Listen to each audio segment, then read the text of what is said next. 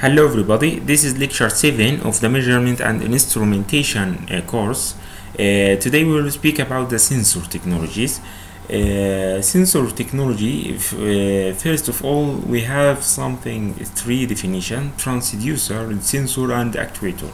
Transducer meaning that I have something that I want to convert from one energy form or form of energy to another, for example, from thermal to mechanical, or from mechanical to electrical, or from electrical to optics. So this is what meaning by a device that make this transition from one form of energy to another. Sensor, this meaning that's a quantity of physics, or a quantity physical quantity, and I can measure it, or I can convert it to electrical quantity. The output is electrical. Actuator is the reverse way. So I have a quantity in electrical voltage, for example, and the output will be the physical quantity, mechanical, optic, whatever. So this is what meaning by these three devices. As you know, the human body have five different type of sensors: the eye, the tongue, the nose, the skin. So you use these devices or sensors to sense the nature around ourselves, and it's very sensitive and have a very large of resolution. To each device or sensor can work on a specific physical quantity. The conversion methods, including the physical quantity from thermal to electrical, as I said, or magnetic to electrical. The chemical properties also, chemical transport or physical transformation from electrical to chemical or others, or vice versa. Biological property for physical transformation or biological transformation. The sensors are widely used in system control. Without the use of sensor, there is no automation. So it's everywhere in cellular telephones, in radio, in automobiles, in plants. So we use it everywhere. There is, for example, here, if there is acoustics, the sound waves. The sound, it's in quantity. We see it as a waves and spectrum, wave velocity. Biological and chemical, fluid concentration, gas or liquid. Electrical meaning that I measure charge, voltage, electrical field. Magnetic, this meaning that magnetic field and flux permeability. Optical meaning that's the light, the refractive index, reflectivity. Thermal, temperature, flux, thermal conductivity, heat. Mechanical meaning that position, velocity, acceleration, force, stress, pressure, torque. This is what in the quantities that or the physical quantities that I can measure or I can equate. Now there is a physical principles. Ampere law, for example, a current carrying a conductor in a magnetic field experience a force. For example, a Curie-Weiss law. There is a transition in temperature because at the ferromagnetic material, which is exhibit paramagnetic behavior. Faraday law of induction, here is related to the coil. The coil resists a change in the magnetic field by generating a voltage or a current. So the photoconductive effect, meaning that if there is a light embankment on a semiconductor material, there is a resistance of the material decrease or increase. So how I can choose the sensor? I have different factors in environment, in economic, and sensor characteristics that I have to put in mind when I choose a sensor or design one. Classification of the sensors, can be classified according to the information proprioceptive sensor, for example the motor speed, the heading of the robot, the battery status. Exteroceptive sensor, intensity of the light or unique features. Maybe I can measure according to the energy emission. For example, passive sensor work without any using energy out inside, temperature probes or microphones. Active sensor working like controlled interaction. There is like the radar, for example, it's sending a signal and waiting for the reply. Okay. Now for example, we will see some examples briefly, because this is in this course you would know how it works in brief, not in very details. For example, motion sensor. For example, here we have the potentiometer, which is here. You just move the this box, and then you change the connect over the resistive element, and then you have a change on the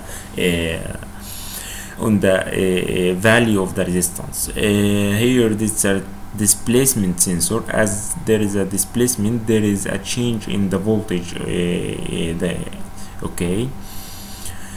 The strain gauge. The strain gauge, as you see, it's measuring the stress or motion or pressure, as there is something or a resistance of the sensitive element change when we apply some strain. The resistance of the sensing element here, the resistance, the electrical resistance, which of course there is applied voltage. If there is a change in the resistance, then there is a change in the voltage.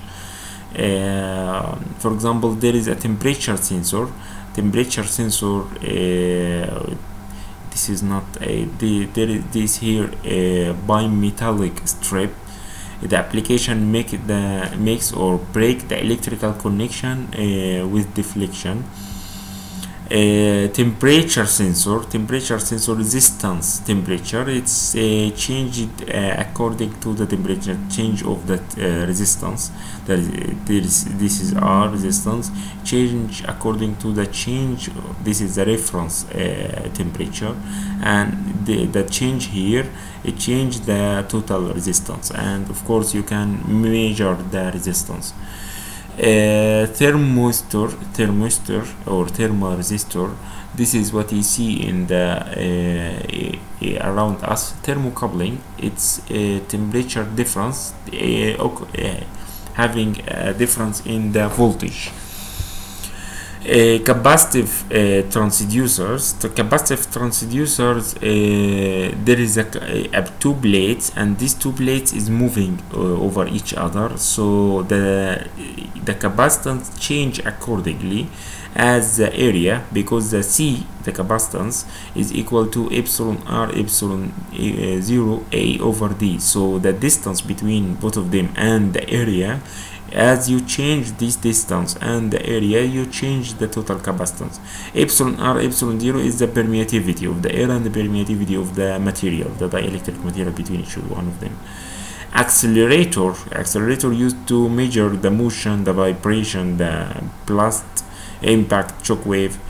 Accelerator work as there